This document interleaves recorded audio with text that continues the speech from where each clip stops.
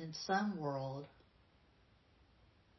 that I've heard about, I know this world exists. I've seen glimpses of this world in movies, and I've read about this world in books and magazines. There's this world where people are educated and they have money and they have houses and really excellent cars.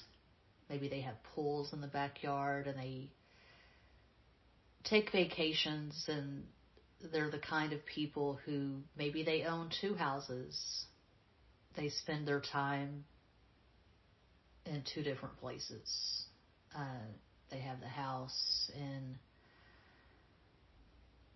Calabasas and they have the house in Connecticut or some shit. And anyway, they have these dinner parties and they discuss books, movies, politics. I imagine this book, Play It As It Lays by Joan Didion, has been discussed at such parties by such people. Now, the world that I was born into, the people that I come from, it's safe to say I don't know anyone in my immediate life who has read this book.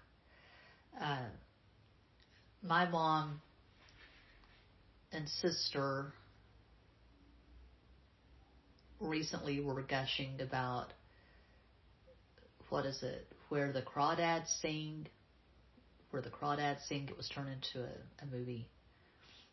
Okay, I'm the misfit of my family. I'm the only one in my family who has read The Heart is a Lonely Hunter, Almost Transparent Blue, Slaughterhouse-Five, Suttree, Play It As It Lays by Joan Didion. Fortunately for me, I can discuss this book with my ex-husband, my son's father. It's kind of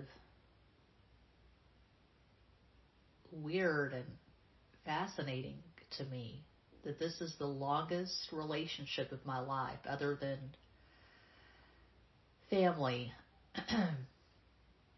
The friendship I have with my ex-husband, my son's father. We met in 2004, got together in March 2004, got married April 22nd, 2005. Anyway, it's been the longest friendship of my life, and I'm very fortunate that we can discuss art and movies and books. But I can't imagine having a dinner party and discussing this with a lot of people, because I don't really have any friends. I don't have any friends other than my ex-husband. But I imagine a world where this book has been discussed ad nauseum. And I put off reading this book for a while for such reasons. I thought, okay, it's going to be that kind of book that people who have money and privilege talk about, and I don't have time for that. But it's a great book. I bow down to Joan Didion. This book has lit a fire under my ass, and I know that my attempt is going to pale in comparison, but there's nothing for it. You know, there are some books you read and you think, okay, I need to just hang up the spurs, give it up, maybe take up bowling or cross-stitching. There are writers and there are people who try to write. So I read this book and I think, fuck, I cannot dance to this. But I gotta try, because I disobey Bukowski on a regular basis. I try and I try and I try. I wrote the rough draft for the Queen of Texas in 3 weeks for NaNoWriMo. Last November 2021. And I've been meaning to get around to the revision, but it's very ambitious because I'm going to gut the rough draft. All that I'm probably going to keep of the rough draft is the first paragraph. So, a major fucking overhaul. And whenever I write a book or I'm writing a book, I go to Amazon and I put the title in to see what comes up. So I put in, I made a mock cover last night to inspire myself. Went to Canva and made a mock cover. The Queen of Texas. It's got a black background and a photo of this gaudy, probably fake crown, like the kind of tiara you would get at Party City or some shit. Anyway, I go to Amazon, I put in the Queen of Texas, and Queen of Texas, a historical romance comes up, and it has a similar cover with just the plain background and then like a Party City crown. And I thought, fuck. But not to be arrogant, but I think it's safe to say that my book is going to kick that book's ass. So, I don't know. I alternate between arrogance and self-loathing.